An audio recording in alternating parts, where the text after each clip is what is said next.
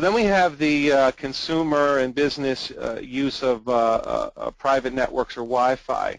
And there's been a lot of changes in Wi-Fi. We do now have technologies with higher bit rates that lend themselves for video streaming. There are some complications, and I'll get into that, and some of this still requires analysis. Some of the 802.11 AC capabilities, the vendors are still figuring it out. There could be some potential issues. If we look at the traditional or the traditional Wi-Fi band, or the original 802.11, the 2.4 gigabit per second or gigahertz, we can have up to 11 channels, but you can see in the picture here there's really only 3 channels that don't overlap or interfere with each other. Now, if these channels are spread out on a larger venue, so the north side of the facility is using channel 1, the south side's using channel 3, and they're far apart, so with some coordination, you can't use all 11 channels simultaneously all on the same basketball court, for example. You would have to do some coordination. So you can see the limitations. There's really only 3 channels that don't overlap, but then you're competing with laptops, smartphones, security cameras, etc. And newer phones now are also, newer devices are supporting the 5 gig band. So I'll get to 5 gig in a second, but the beauty of 2.4, it's unlicensed. The negative is that everyone's using it because it's unlicensed. So you have unpredictable coverage and interference.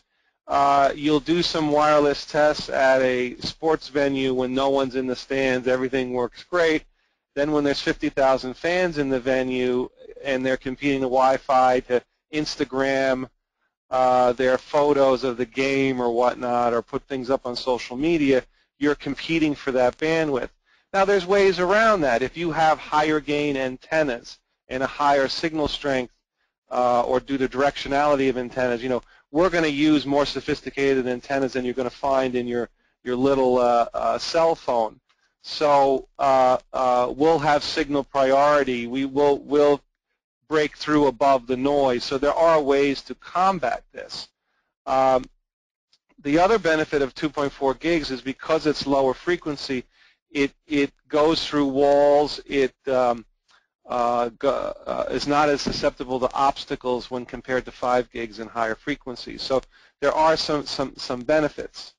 So 5 gig band, it's less usage than 2.4 gigs. A lot of broadcasters and professionals are already using 5 gig. 5 gig is starting to be utilized by smart devices. I'm not sure if the new iPhone 6 supports 802.11 AC or the 5 gig band. I believe it does. You probably can turn it on and off.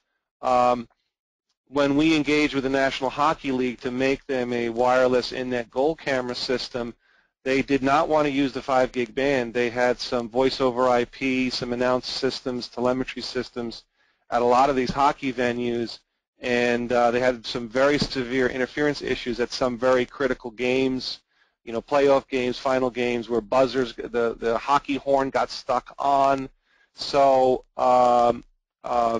in that case, we chose 60 gigahertz because it's the best of both worlds. It's unlicensed but very directional. There's no interference. It doesn't interfere with other systems, nor is it susceptible to being interfered with by other systems. So again, we help you with these decisions. So you look at the 5 gig band, you see, wow, look at this. We got 24 some odd non-overlapping channels. That's great. Look at that. And then here's the different bands.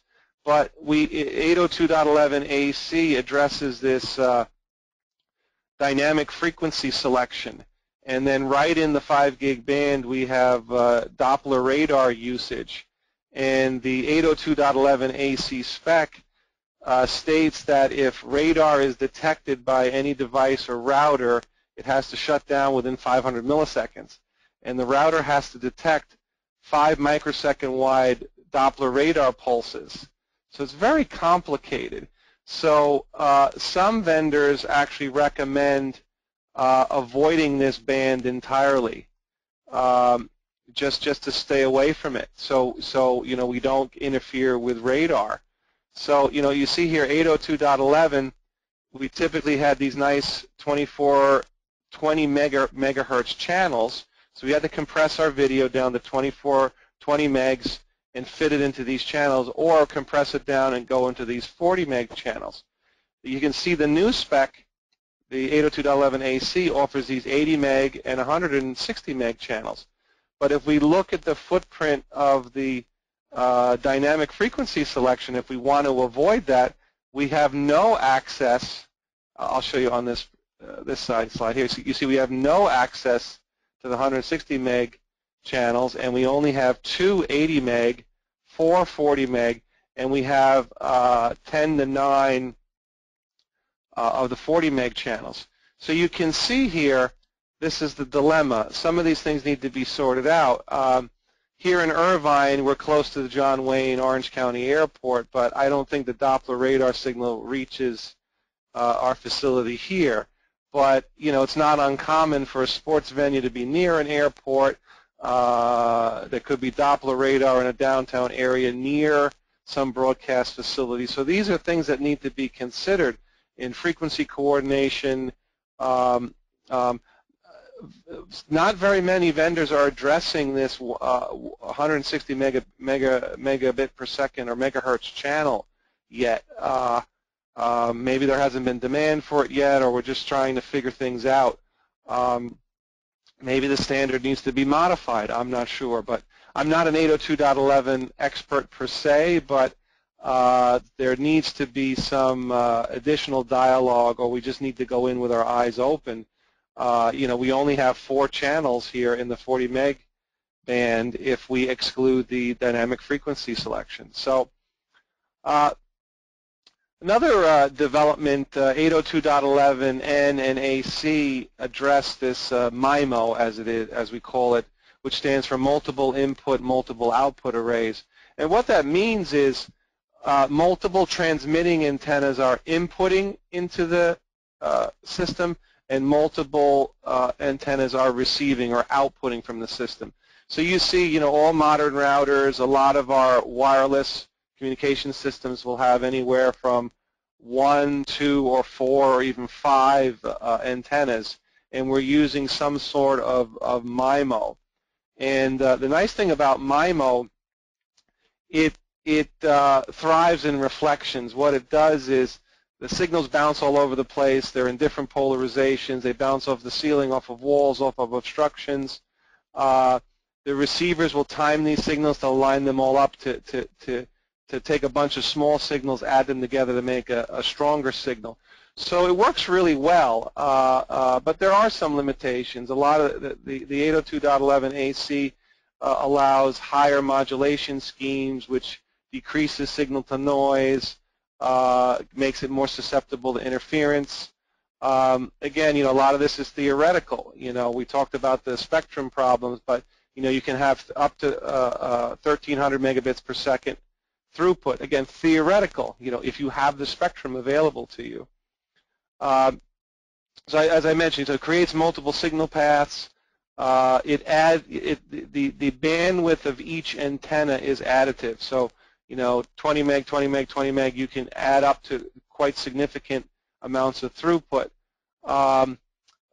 It can be susceptible to interference if you're using the higher order modulation schemes. Adaptive bit rate and the complex modulation. Adaptive bit rate doesn't work so well with video. If the router is throttling the bandwidth here and the encoder is pushing high bandwidth, you need an adaptive encoder to go along with the adaptive wireless communications. The two need to work together. So it gets complicated.